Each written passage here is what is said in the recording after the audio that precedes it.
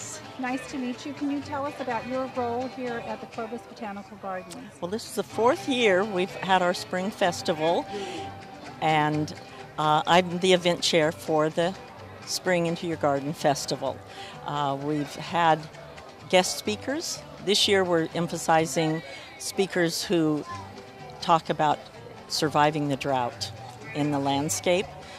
We have 5 presenters, so this is an educational event, and along with the educational event we have a plant sale, we have lunch, music that you can probably hear in the background. It's a real festival, and we love seeing hundreds of people in the garden on a Saturday.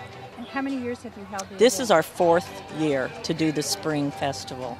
And the emphasis is education. We want to share our mission, which is promoting water-wise, water-conserving plants in the Central Valley landscape. That was the mission when the garden was established. The founder of the garden was Gordon Russell. He observed there was no botanical garden in this region, and he wanted to see one developed, and they developed the mission of promoting water-wise landscaping. And so all of the plants in our garden are plants that use less water than many landscape plants. We're open 5 days a week. We've got gardeners that come out and work who like to work in the garden. I'm one of those. And then we have volunteers who are now helping in our new gift shop, which just opened last fall. So those are our greeters and cashiers. And sometimes we don't have enough people to staff everything, so we're always welcoming new volunteers.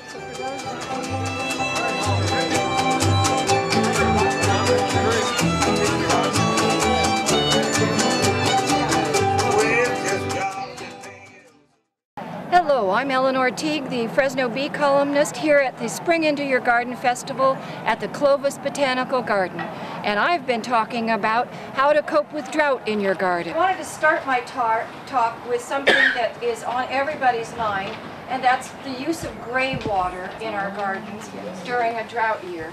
Gray water is being touted, systems are being sold, tank collection, all kinds of things. And it is a really good way to reuse lightly soiled water.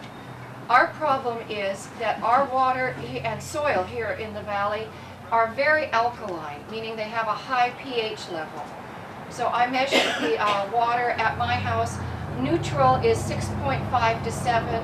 My water at my home on a litmus test is 8.2, which is very, very high. One of the things we are constantly having to do to get plants to grow and thrive in our climate is to reduce the soil pH level. Our water is full of salts. Our soil is full of salts. You'll see a crust around the rim of your potted plants of salts build up regularly. Salts is an issue. So there are several brands that are widely available that are recommended. Absolutely no bleach products should go into your gray water. It will kill the microbes in the soil, and we like our microbes in the soil. We like a live soil. And the reason I'm saying use a spading fork when you transplant is because a shovel will cut the roots, and and you're going to be fighting with a big heavy root ball. Spading forks you can wiggle in between roots. You stand on it, you wiggle, wiggle, wiggle, and you can pop up most of the root system for your plant without damaging it. And that's critical to having a transplanted plant handle the drought that's coming. Heavy coatings of dust will actually kill our plants.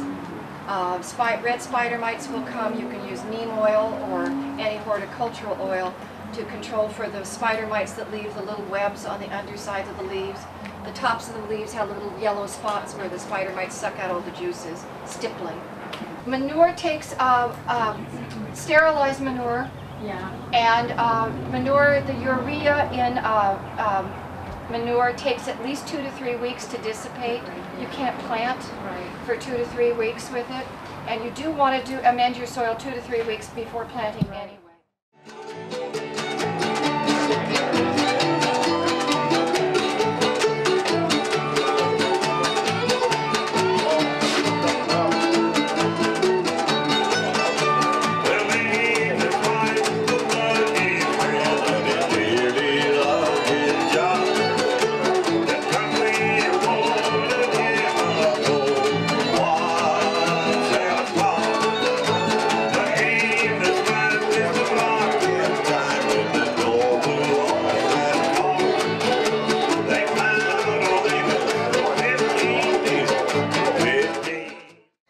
Thank you for being here today. My name is Susan Stilts. I'm a volunteer with the Clovis Botanical Garden.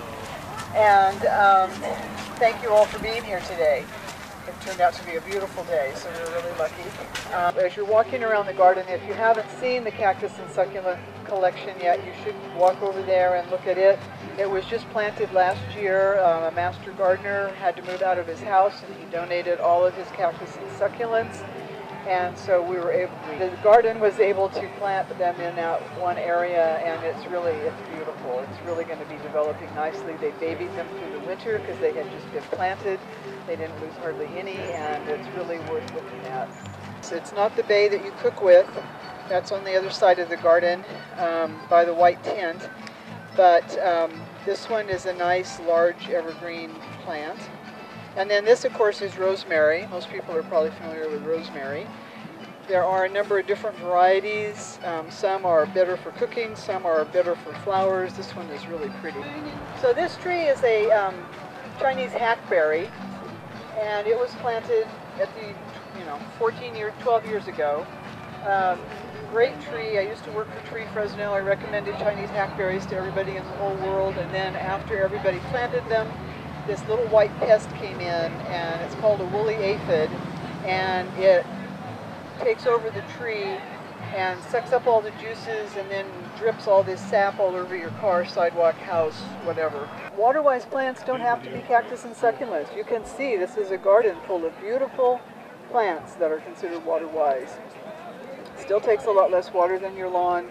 It takes some water, but it's not as much, and you get a lot more benefit and enjoyment from these. It's a great plant that, let me get a leaf. It has a very fragrant leaf.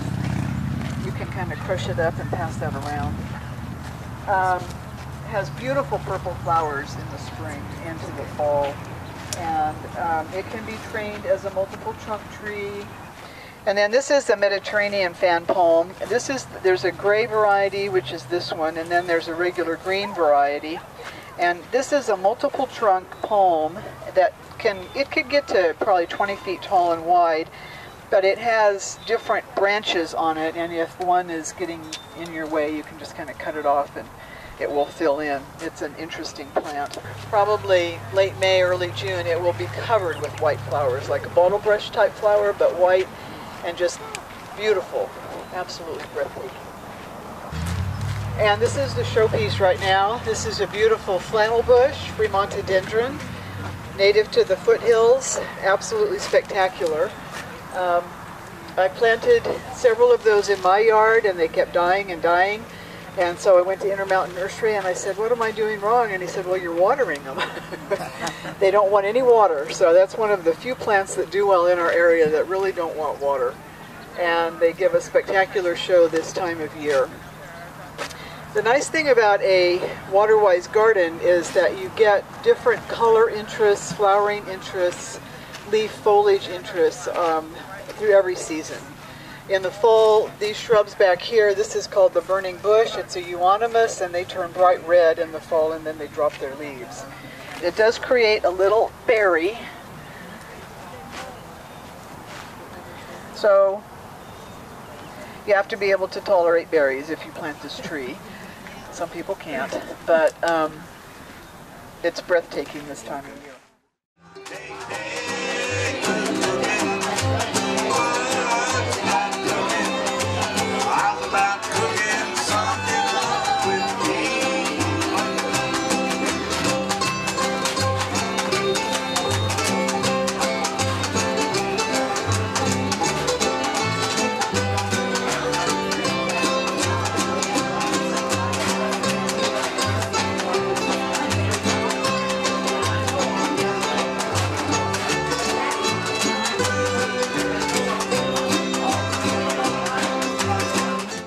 Hi, I'm Miss Linda, and I'm with the Uncle Ephus good old-fashioned string band, and I have a few jokes that I have in my pocket, so let's go for joke number one. What do you call the mushroom who buys everyone a drink at the party? What do you call a mushroom who buys everyone a drink at the party? A fun guy.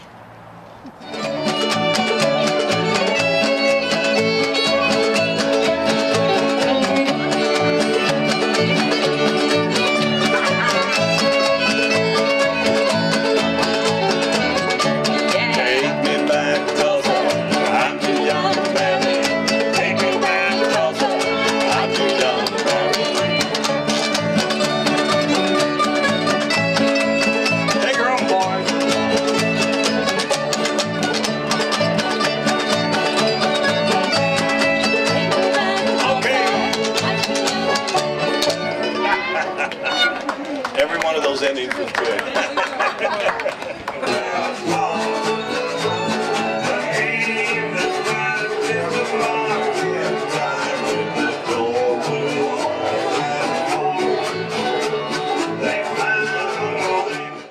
This is the Clovis Botanical Garden, Spring Into Your Garden Festival, and my name is Ruth Salutis. I'm a Master Gardener.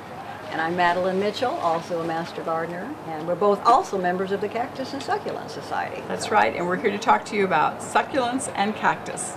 Plants, the scientific names, we could do a whole lecture on scientific names because they are really fascinating when you look up the derivation. They're all from Latin, and so there's a reason why things are named the things that they are. The second name many times is the person who discovered them. Gasterias all come from South Africa. That's the other thing that a lot of people don't understand is how many plants, almost the majority of succulents, I'll say, come from South Africa. They look like little fists, and you think, oh my God, it's horrible, it's never going to come back, it's probably dead.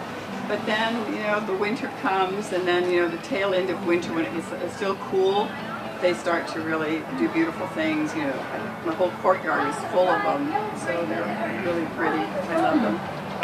Sometimes it's just a matter of finding a very cute little colorful container, and then you just plant something in it. And this is a frog. Yeah, and the plants are coming out of his back.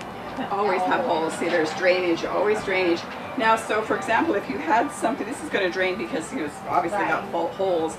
But I have converted a lot of things into planters, and then I just get my drill out and make sure that there's a hole. And if you go to yard sales looking for pots, always make sure that you check the pot on the bottom for a hole. If it doesn't have a hole, just kind of tap it and see if it's porous enough for you to run a drill through it. And just buy the special drill bits, and they come in different sizes, but they're drill bits that go with tile, for tiles and things, and those drill bits will go through those things, and you can make holes on the bottom. So you find really little cute things, from the 50s, or little enchanting little things that you might find at a yard sale.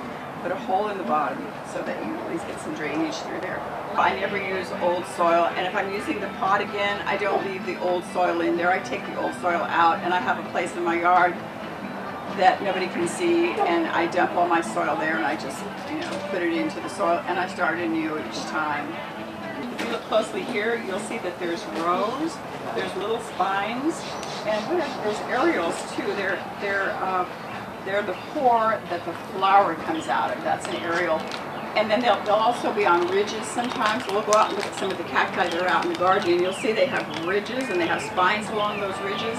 Well, that's pretty much going to tell you that's a cactus. The shape of the arms and stuff aren't Yeah, they have. You can see all the line of the spines coming, all making a design on the plant. So that's more like a cactus. You see how soft these are? They don't have anything that really, although there are succulents that do have some things that'll poke you, but in general, they're not as pokey as cacti. A lot of people think agaves are actually cactus, and that's why I just want to make that differentiation. We'll see agaves when we go look. And while we're on the subject of microclimates, this is something that I have one of these at home that I've had about 10 years that is still alive because it's on the south-facing wall of my house. It's a succulent wreath. I made this myself. It's going to a church fundraiser next week as an auction item. And see me later if you want information on. Well, we have on their handout. We have a little handout where I get the wreath frame. You order them online. I'm Greg Gorby with Grumpos Pumps, and the title of my topic today was Sustainable Landscape, Creating Water-Efficient Landscapes. His presentation today is titled The Sustainable Landscape, Creating Water-Efficient Landscape. Welcome, Greg. Thank you. I'm glad to be with you today. I thought about titling my my presentation today, Kill Your Lawn, but I thought that was a little too extreme. You guys don't even know me, so I didn't want to put people off immediately. But kind of a staunch advocate for drought-tolerant landscapes, and certainly as well as not just drought-tolerant landscapes, but certainly looking at native species or drought-tolerant adapted plants in your landscape, particularly in arid climates. What do you think the average rainfall is in San Diego per year? 7 inches. It's a little more than that. You got one? I used to know. I was there for 2 years. Okay. I live there, so. Okay. Do you know what it is? Probably 9 or 10. It's a little bit more than here. 10. Oh, actually, it's less than here. Oh, really? 10.5 inches of rain. So if you were to take a breadth of the population, just take a little swath, and you said, "What do you think of a sustainable landscape?" They're going to think, "Oh, it's minimal, it's ugly, it's not something I want, right? It's not something that's friendly for me. It's great for other people, not for me, right?" A lot of people don't understand the benefits of drip irrigation, that it can cut your water usage up to 50% potentially, even more depending on how often you're switching out your irrigation timer and through the seasons. A lot of people are just not aware of the technology that's out there. Maybe they do it maybe they turn on the irrigation manually, or they just have their clock set up. There are clocks out there now that have weather sensors in them that can tell you, hey, it's the weather they can change your schedule based on the predicted weather for that day. There's also moisture sensors that they make, and a lot of the stuff may be on display out here, so you may have seen some of the drip stuff out here. But there's moisture sensors you can put in the ground that'll tell you, oh look, it's 70% wetter than normal. Oh, I'm going to adjust the irrigation timer accordingly.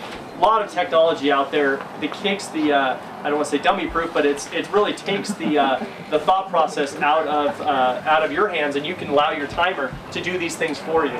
And this is Coke Hollowell with the San Joaquin River Parkway and Conservation Trust. That's correct. Our website is riverparkway.org. We are buying lands to protect the San Joaquin River and preserve it. And we want to build trails, 22 miles of trail up and down the river from the state park to the 99 highway. We've only built 8 miles of trail at this point. It's a very slow process because of private property and all that. But we're getting there, and the trails are very nice. The most popular and visible trail is from Woodward Park to the River Center, which is a restored 1890s house, which is now an education center. It's such a wonderful thing. We just love it, and we have been supporters, members, ever since they started, I think. And I think the work that the volunteers do here is remarkable. It's very beautiful and such a needed thing. And I think in this drought that we're experiencing, it's even more important for people to come out and learn ways to have a garden and save water too.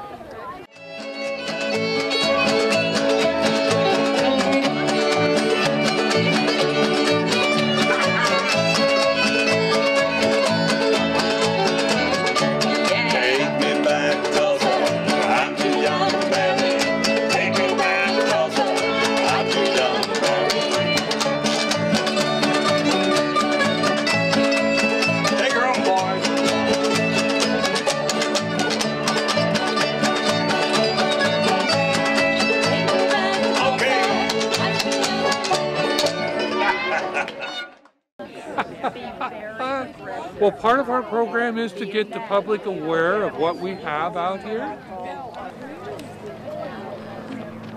Okay, here's for Janet. What do you think? Common barn owl here in the valley floor. You will find you'll find them throughout the United States and most parts of the large landmass world. He has not gotten into Australia other than by people bringing him there.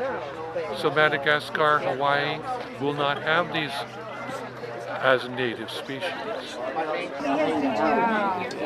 pretty tired though, just kind of trying to sneak it all. It's so much up there. Yeah, this is Malfoy, he's a barn owl.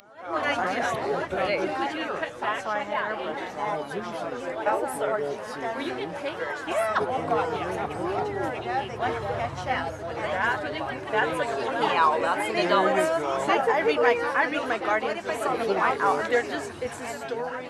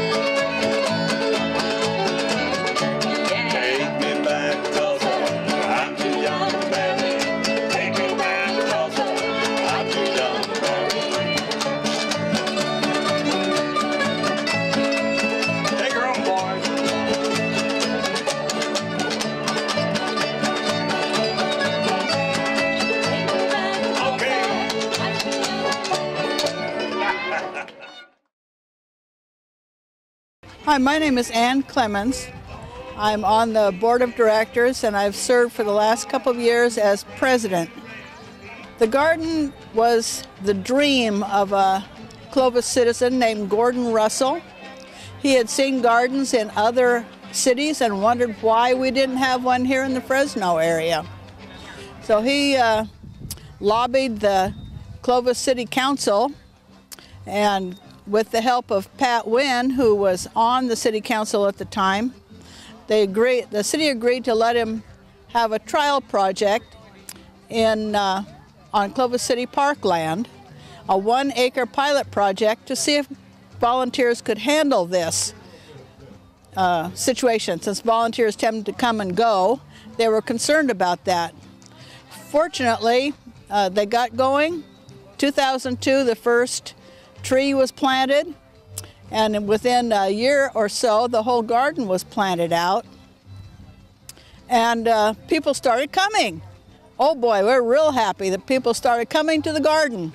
And pretty soon we're going like, but we need more benches, and we need someplace with shade, and we need this, and we got so many people, and we had events, and our little green tent wasn't big enough. We had to get a bigger canopy for the events, and now we need a bigger garden for events. So some people are avid gardeners like I am, and when they travel, they look for gardens to go visit.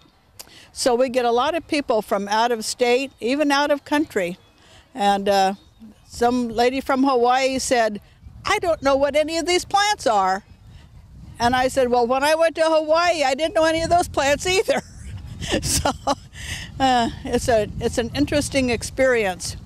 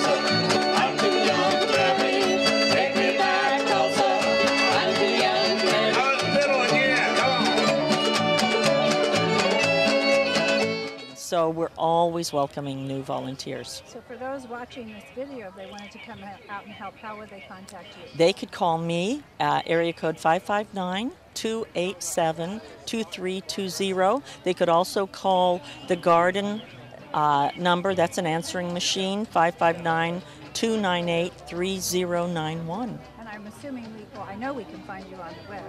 Yes, we have a website, yes, and they can find information there about volunteering, about becoming a member, participating in however they would like to be. Some of us like to just be out in the garden. Some like the garden but aren't able to work in the garden, and they want to support it in other ways.